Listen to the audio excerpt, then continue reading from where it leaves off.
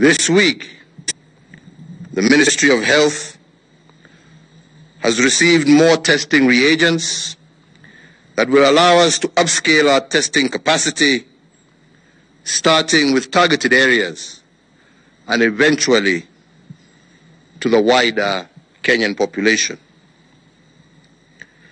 We are grateful that we have seen innovation out of this crisis. For example, students at Kenyatta University need to be applauded for developing a prototype of an inexpensive ventilator for use in our local hospitals.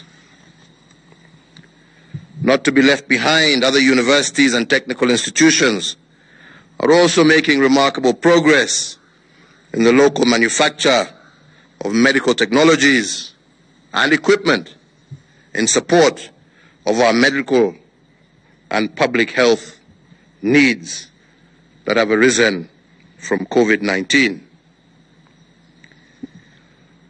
With imports severely interrupted, I also want to applaud our local industry that has stepped into the gap.